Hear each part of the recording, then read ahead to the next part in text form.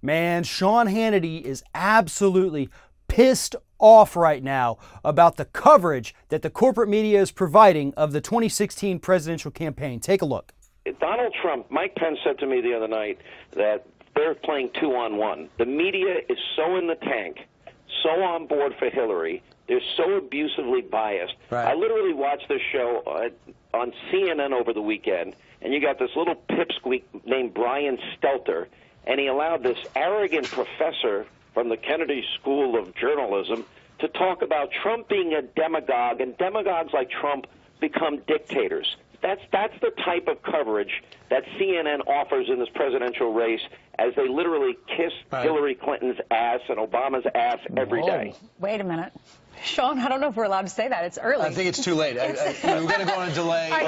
Sean, you're in Wisconsin. You did your show live there last night, and then you're going to be... I say that on my show every night. Sorry, guys. That's okay. No, that's Yeah, how dare CNN get out there and say that Donald Trump is dangerous? That's not fair. That's clearly a pro-Clinton bias. I mean, you know, it's like a network just popped up with the sole purpose of supporting one political party. And that wouldn't be fair, would it, folks at Fox News, right?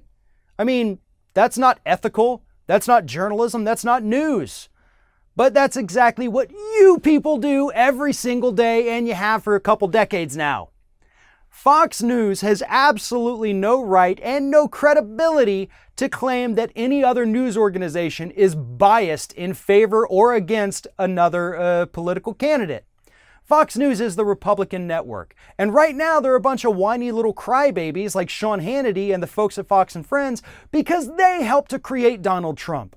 Sean Hannity and Fox and Friends people still support Donald Trump. They let him come on their shows whenever he wants. He can spew whatever kind of hatred he has in his heart and in his brain, and they don't care. So it's actually good that CNN decided to say, hey, you know what? Donald Trump, pretty scary guy. That's not a pro-Hillary statement. Saying I endorse Hillary Clinton is a pro-Hillary statement. And Fox News doesn't seem to understand that the two are not mutually exclusive. You can hate Donald Trump and not support Hillary Clinton. But regardless, Fox News has gone off the deep end because the candidate that they created has turned into an absolute disaster. And the only people in this country dumb enough to support Donald Trump are the same people who are dumb enough to turn on their TVs every night and look for Sean Hannity's TV show.